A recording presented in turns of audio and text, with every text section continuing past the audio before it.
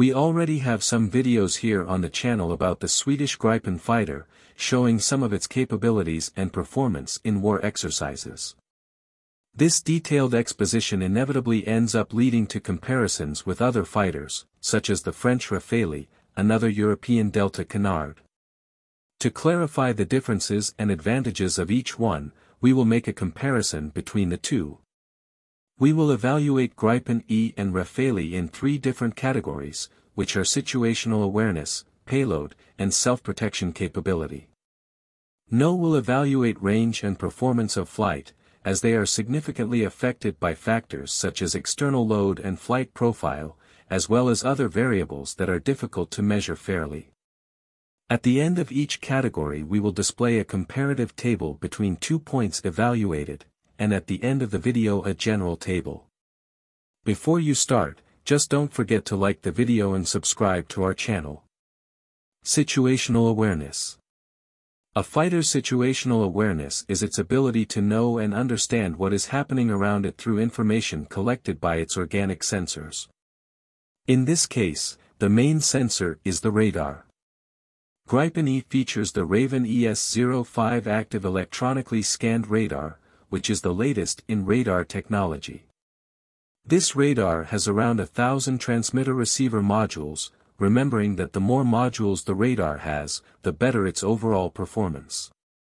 Gripen E's Raven ES-05 radar was mounted on a rotating platform that allows coverage of up to 100 degrees to each side in the frontal arc. Its official range, as with virtually all radars, is classified. Another important sensor for the Gripen E is the infrared tracking system. This system, called Skyward G, detects targets through their heat emissions and in a completely passive way, that is, without emitting any detectable signal that could alert the enemy. Its range is also classified, but according to the manufacturer it can detect subsonic targets head-on at a distance compatible with the use of BVR missiles, a very useful capability in environments with strong electronic interference or against targets with low radar signature. Gripen E's ability to generate situational awareness is complemented by the ESM system. This system is made up of 5 radar warning antennas, 4 of which are at the ends of the wing rails, and 1 below the fuselage, close to the front landing gear, the latter specifically to detect ultra-low band emissions. These systems work by detecting, classifying and tracking enemy radars based on their emissions with great precision, with a coverage range that goes from 0.5 to 40 GHz, that is, from UHF band radars to Ka band radars. The Rafale F-4's radar is the RBE-2, also with active electronic scanning, the latest technology for military radars. This radar has 838 transmitter-receiver modules, and is mounted in the traditional fixed way, which guarantees a coverage angle of approximately 60 degrees for each side in the frontal arc. Its maximum range is also classified. Originally the Rafale also had an infrared tracking sensor, but due to operational and low performance problems it was removed. Currently, the Rafale only has a sensor equipped with a TV channel for visual target identification. The difference between the infrared tracking system and the TV channel is that the infrared tracking system presents targets on the screen as if it were a radar, in addition to being able to form images for visual identification. The TV channel only forms an image, like a large long-range camera, being, in general terms, much more limited than modern infrared tracking sensors. The space for the Rafale's old infrared tracking system was maintained, and there is an expectation to equip it again with a system like this in the future, but for now it does not yet have this type of equipment. Still, as a passive means that contributes to the formation of the Rafale's situational awareness, is its ESM set, made up of 4 radar warning receiving antennas, located on the edges of the air intakes and on top of the vertical stabilizer. This system detects, classifies and tracks emissions from enemy radars with great precision, covering a frequency range between 2 and 40 GHz, that is, from S-band radars to Ka-band radars. Within the situational awareness category, the advantage lies with Gripen E. It has a radar with more transmitter modules, which suggests superior performance, and its antenna repositioning system allows for much greater angular coverage. This means the Gripen E can see a much wider area in front of it compared to the Rafale. The Gripen E's infrared tracking sensor, which Rafale currently does not have, also contributes to Gripen's greater situational awareness, especially in situations of strong electronic interference, where the use of radar can be committed. Finally, the Gripen E has a more comprehensive ESM system, capable of detecting a wider range of radar frequencies than the Rafale, such as UHF band and L-band radars. Payload. In terms of payload, that is, the ability to carry weapons and fuel, the Rafale is a pretty tough competitor. The Rafale C can carry 4.7 tons of internal fuel and up to 9.5 tons of external cargo, including weapons and additional fuel, simultaneously. It has 14 hardpoints for attaching weapons and external tanks. The Gripen E can transport 3.4 tons of internal fuel and up to 5.1 tons of external cargo, including weapons and additional fuel, simultaneously. It can increase its external load to up to 7 tons, as long as it reduces the internal fuel in the same proportion so as not to exceed the maximum takeoff weight. The Gripen E has 10 hardpoints for attaching weapons and external tanks. Both Rafale and Gripen can be refueled in flight. Analyzing the payload category, the advantage undoubtedly belongs to Rafale. Being a larger and heavier fighter allows it to have more weapon attachment points, more internal space for fuel, and the two engines generate enough power to carry more weight. Obviously, two engines also consume more and have a higher operating cost than just one.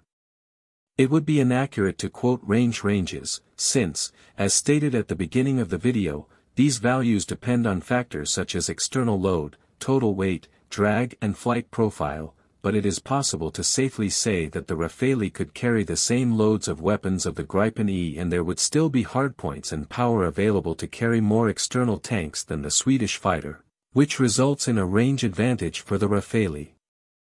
Although configuring combat aircraft with the maximum weapons load is somewhat unusual due to the impacts this brings on maneuverability and radar signature, the advantage that the Rafale F4 would have over the Gripen E in missions that require large payloads and ranges is clear, like an attack in deep territory. Self-protection. Self-protection consists of the ability to survive cycles of enemy engagement. One of the Gripen E's main systems for this role are the electronic jammers, which serve to interfere, deceive through the generation of false targets or simply block an enemy radar. It has 6 antennas for this function. 4 of them, located on the wingtip rails, are responsible for interference in mid-band radars, such as engagement radars, while the remaining 2, located on top of the vertical stabilizer, are responsible for interference in low-band radars, such as acquisition radars. This system ensures high-power, wideband spherical interference capability. A very big difference is that this Gripen E system uses gallium nitride semiconductor technology, which allows for transmission power several times greater compared to traditional systems of similar size. Another very important system in the Gripen's self-protection is the missile approach warning system. It consists of 6 heat detection sensors spread across the fuselage covering all possible approach angles. These systems detect the thermal signature of missiles launched against the Gripen, indicating to the pilot which evasive maneuvers to take and automatically releasing disposable countermeasures. Expendable countermeasures are the last layer of defense against a hostile missile. The Gripen E carries a large number of traditional countermeasures, but it also carries intelligent countermeasures, such as the bright cloud, a disposable decoy that detects emissions from enemy missile radars and emits signals that create false targets, luring the missile away. These smart baits are much more effective than traditional decoys. The Rafale only has 3 antennas interferers, located at the base of the canards and vertical stabilizer. As with the Gripen E, these antennas have the function of interfering, deceiving through the generation of false targets or blocking an enemy radar, with coverage also spherical, that is, in all directions. These jammers still use the older gallium arsenide technology. Missile approach warning on the Rafale is provided by two spherical sensors located on the sides of the vertical stabilizer, ensuring almost total coverage. Just like in the Gripen, they alert the pilot of the approach of an enemy missile, indicating which evasive maneuvers to take and automatically releasing disposable countermeasures. The expendable countermeasures carried by the Rafale, however, are only of the traditional chaff and flare models, without smart decoys. The Rafale also has another sensor, which does not exist on the Gripen E, which is the laser warning system, made up of 3 detectors capable of alerting the pilot if a laser is aimed at the Rafale. Laser systems are generally used to measure distances from optronic systems, or to guide short-range missiles such as the Swedish RBS-70 and the British Starstreak. In terms of self-protection, the advantage is again that of Gripen E.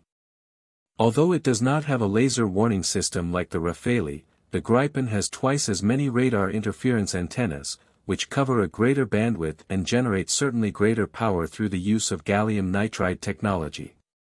This gives the Gripen E a greater probability of being able to deny the enemy's use of radar, thus avoiding possible engagement. If a radar-guided missile is launched anyway, the Gripen E still has the advantage of being able to use smart disposable baits, which are more effective than the traditional straw baits used by the Rafale. Therefore, in our comparison, the Gripen E would have an advantage over the Rafale in situational awareness and self-protection capacity, which theoretically would make the Gripen the most suitable option for cases where the threat level is more sophisticated, such as aerial combat missions in highly contested environments. The Rafale would win in payload, which would make it a more suitable option for close air support and deep ground attack missions, where its greater weapons transport capacity and greater autonomy would guarantee it an advantage. And do you agree or disagree with the result of our evaluation? Leave your opinion here in the comments. Thank you for watching the video. Don't forget to like and subscribe to the channel, and see you next time.